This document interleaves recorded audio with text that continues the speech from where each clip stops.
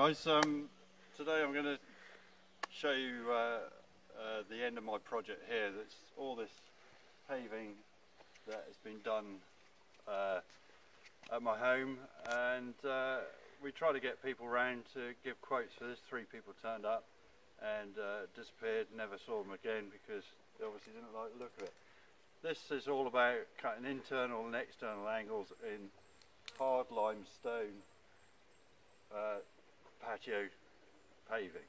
So when I went on YouTube to try and find anyone doing a good example of it, I couldn't find it, and I am sort of self-taught, but I'm hoping that what I've learned and taught myself will hopefully help someone else. So let's have a look at, come around here,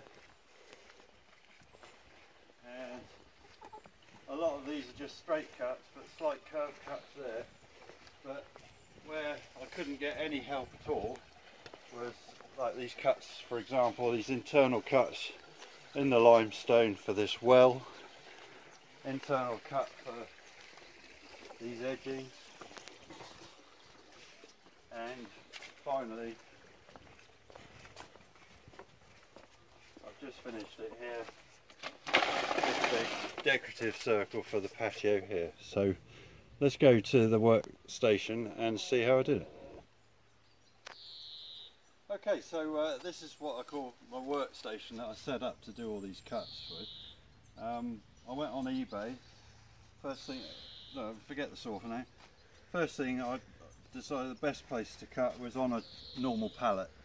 The reason for that is the weight of these 22mm limestone slabs are very heavy, but the pallet supports them well if you use the slots in the pallet to support the cuts. So you come through one, you haven't got anything falling off and causing a problem, whether you're holding a very heavy saw, very dangerous saw. On the pallet, I've made this backstop, which is deliberately, it's just got the one solid screw in it, quite a heavy screw, but I'm able to adjust it. So if I do want to cut an angle, say through there for example, or through there, the backstop there is just to stop the slab suddenly jolting backwards, and I also additionally support it with just a simple clamp like that. So it's all held quite firm. Health and safety experts may say that's completely insufficient, but it worked for me, and like I say, I've done quite a few hundred cuts now and haven't had a problem with that system. I run the tarpaulin underneath the pallet. There's a lot of water involved, as you're going to see, and there's a lot of chip-ins and things like that. They fall on there and you don't want to be walking around on them.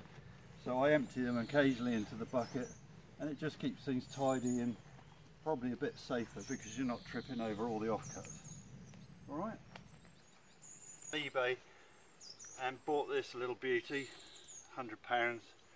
It was an absolute dog. It's a Stihl TS350. It done far too much work. Fantastic saw in its own right. However, yeah, I had to rebuild it. I put a new, it's had a new crank, it's had new crank seals, been right through it, and it now runs all right, apart from the stop switch doesn't work. So I just put my finger over the exhaust to kill it off at the end of the cut. Very good saw. The only thing I had to do for this job is fit the water supply, and I bought this cheap water supply kit, 22 quid, very good, apart from where the hose connects on, and this bit here was plastic and the hose just flew off all the time, totally inadequate, and the wrong bit of hose, wrong connector was used.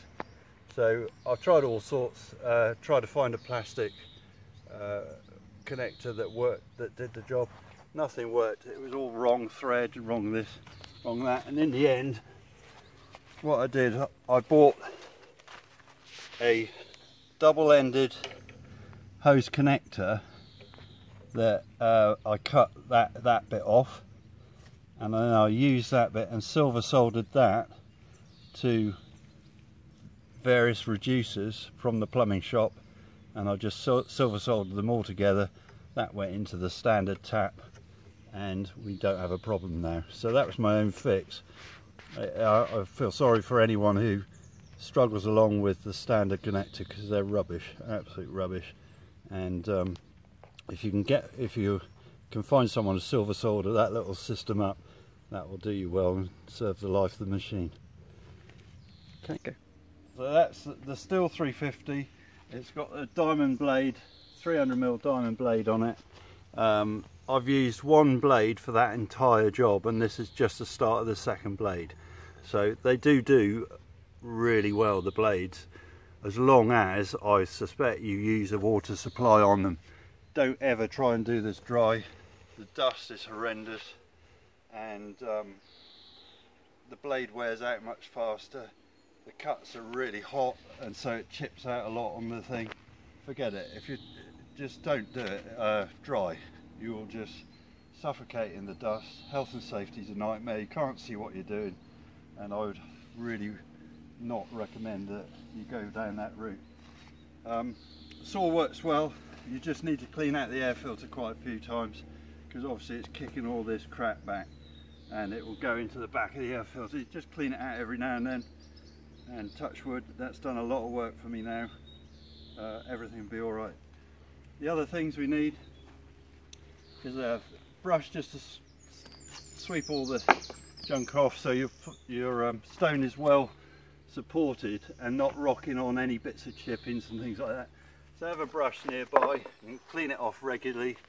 Put your chippings in there, and for smaller bits, I didn't show you, for the smaller bits, smaller cuts, I put a notch in the pallet, so when I was cutting the little sets like that, put my copy down, you could just clamp that up, and some of the really small bits you can go a bit further up and get them clamped. I was just finding that the clamp was too far back, and you're just on the edge of the set without that notch, so it's a handy little fix just to get you a bit more support for that. Alright, okay, bit of health and safety, ear protection, essential, and every time I stop a cut, switch the saw off, hang the ears on there, so you remember to put them on every time. Eye protection, essential obviously. I put wellies on because all the crap that fires back, you end up with white legs all the way up, and you're working water. Get yourself a pair of those if you're doing a lot of cuts, otherwise you end up with soaking wet feet. There's mud everywhere. It just saves the day. And marking out, I've got two schools of thought on here. A fairly simple line you can coat with pencil, but the water will wash off your marking line quite quickly if you don't get your scribe line in quickly. And then I went to a Sharpie. They're much better because they don't wash off. However, you are left with quite a difficult thing to remove at the end of the day. It does stain your limestone, and you need to make sure you've cut every bit off. But I prefer the Sharpie in the end.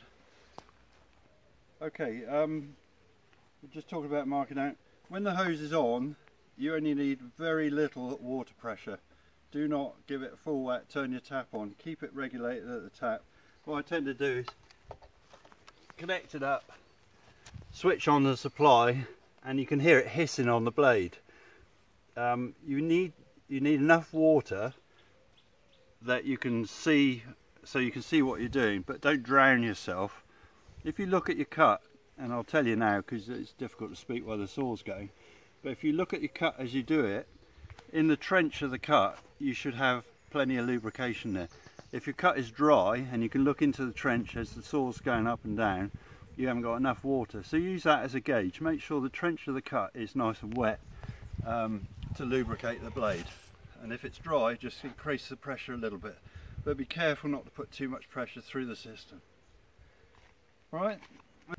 So this is an offcut. This is a bit I got wrong for that big circle patio around there. And I'll just show you an external cut and an internal cut to give you a rough idea. And like I say, it's practice. So if we draw the external in the Sharpie or the pencil, whatever you prefer, but we'll say we're going to go for something like that, and then the internal cut, that's not very good, is it? Sorry about that. There we go. Do something like that, just to give you an idea. Now, what I started doing, and I started doing wrong, was trying to cut it out as I was going. Don't do that. Your first job is to put in what I call the scribe cut, and just get the saw running nice and fast before you start, because you don't get the engine running at a nice even stage. And this is the only bit of artistry in it, is you've got to hold that saw and guide that cut first. That scribe cut needs to be smooth and as accurate as you can possibly get it. Don't stop, just try and do one very shallow little scribe cut, and you can work to that. The pen then is irrelevant, just work to your scribe cut, and the pen mark or the pencil mark is simply for you to do that.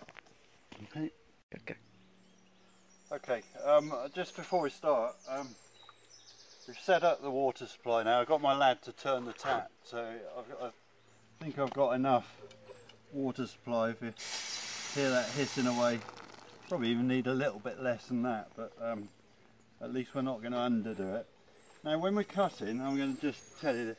What I try and do is, if I do a straight cut, and I would use the slat in the pallet if I was doing it, but just to show you, I try and angle the saw blade at that sort of angle, because when we grout, it helps key the grout in. If you have it straight or angle it the other way, the grout's ready to pop up. So that's just a little thing I thought would be a good idea.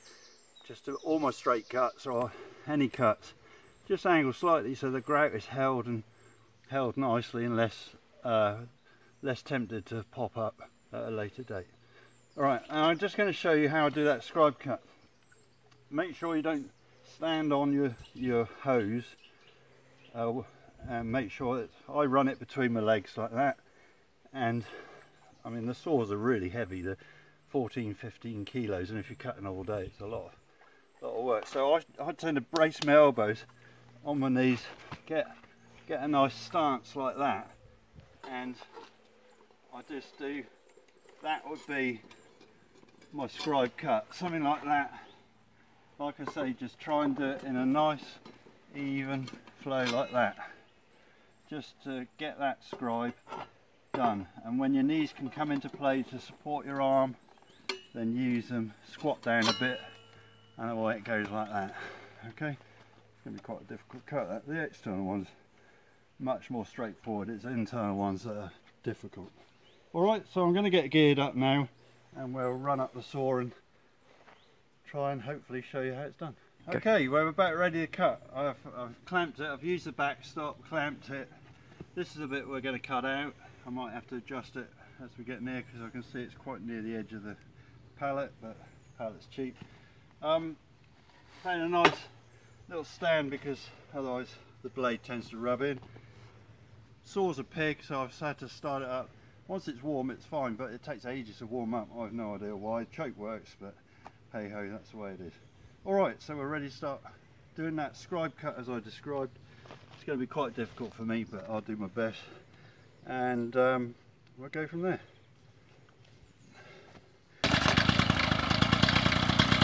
I turn the water on. There we are.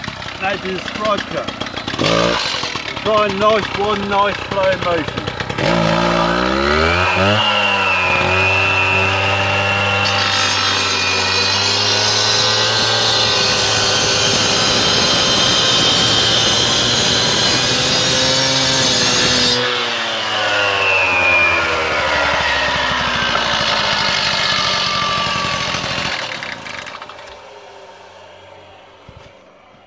Okay, so I'll just try to set that in a nice flow of motion. See, my trench is nice and full of water, so the blades are going to be cool and last much longer. But now we can ignore all the pen marks, because we've got a scribe cut. It also tends to be even better than the pen mark. So now what we got to do is remove the meat of that, remove all the waste out of that, which with a 300mm blade, to try and remove the meat out of a curve like that, has to be done in sections. And you work with your side cut as a guide, but what I have been doing is doing cuts like that, and just taking out the main meat of the cut by doing that. So we'll have a go at that and talk about when we get close to the scribe line to finish off. Okay, you might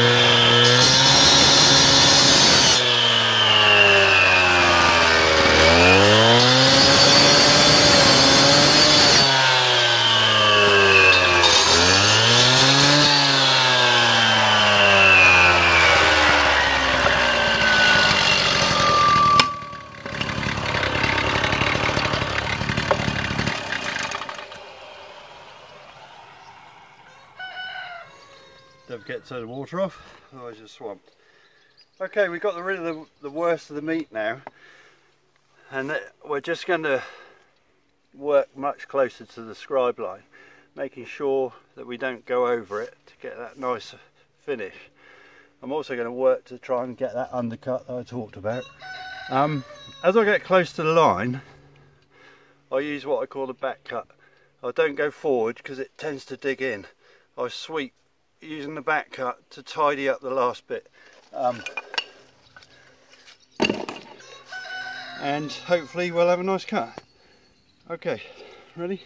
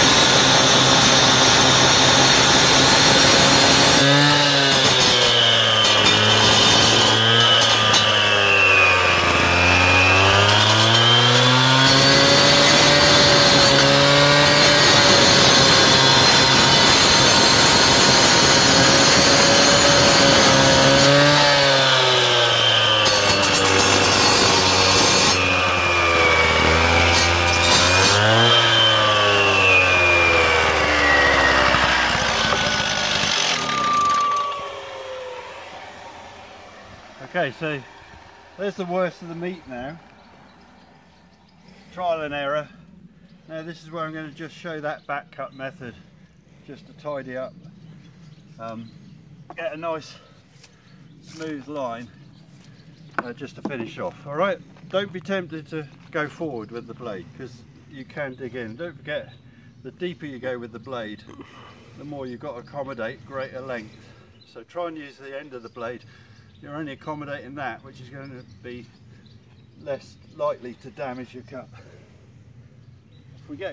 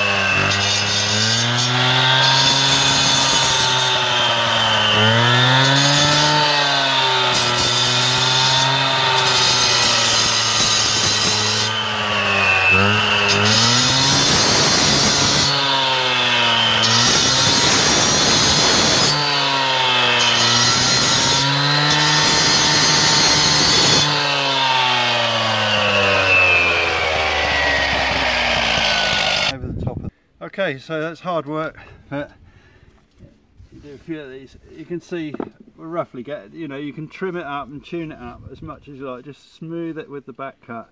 Try and keep the revs nice and level if you can on the saw, and you'll get there. And I hope that's some sort of demonstration on internal cuts on limestone.